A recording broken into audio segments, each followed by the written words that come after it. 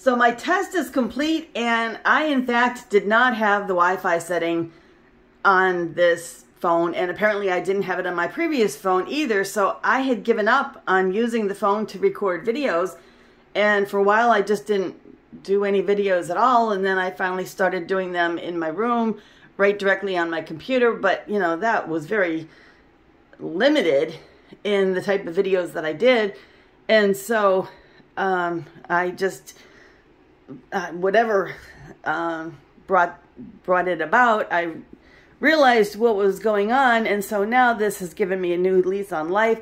I just got off my computer and ordered a tripod on Amazon, so I will be able to be in the video and, for instance, do some unboxing, which I just did. I had ordered a pair of Fenton shoes, which this was from the later era of Fenton glass. Now, at least it said Fenton. Now, unless you see the actual stamping of Fenton, and there's not really a lot of consistency. Some are stamped on the bottom, some are not, some have stickers.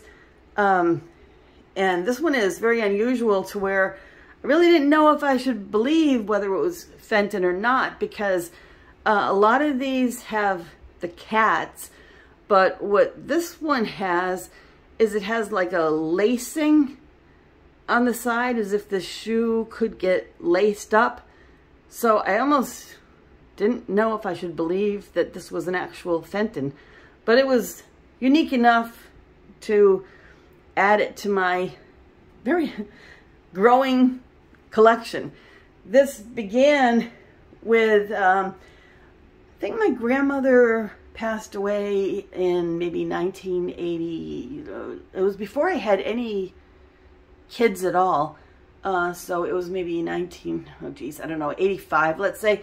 And I think it's this red shoe right here that was the one and only shoe that she had. She had various knickknacks, but I ended up choosing that particular knickknack of hers, and I had it on a shelf of, you know, miscellaneous knickknacks for many years and didn't really think about it. But then I was at an antique store one time and saw another shoe like it, and you would think that I would know which was my second shoe that I bought. I think it might have been an amber color, but so then for a while I just had two.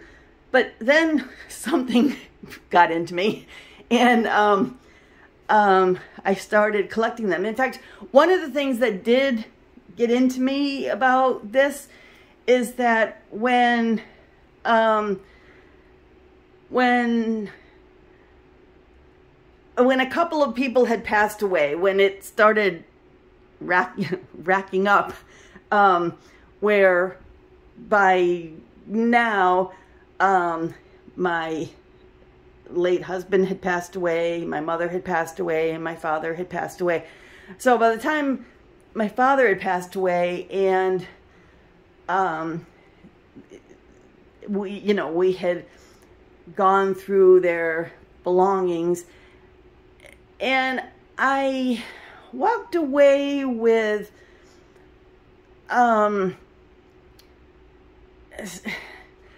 okay, what I guess all three of them were minimalists. So when it was all said and done, their clothing went to Goodwill, and you know, there some of the books that they had, and you know, a lot of their belongings went to Goodwill, and if there was a car, you know, it got sold, and there really wasn't much left of them. And you know, sometimes on Facebook you hear people say, oh, stuff, you know, in a really bad way. They say stuff. And, well, I've seen the other side of stuff. I've seen it where there's nothing left of a person after they pass away. There's just nothing.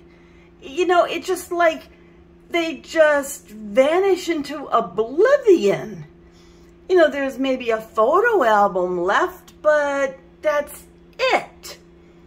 You know, so at least with my grandmother, there was a couple of knickknacks. Okay, well, all right, so maybe I'm going a little bit crazy. Okay, fair enough. But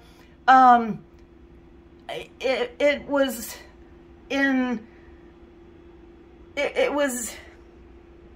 due to the last 3 minimalists who passed away, where it's like, you people had absolutely nothing, you know, other than, well, I'm not even saying, you know,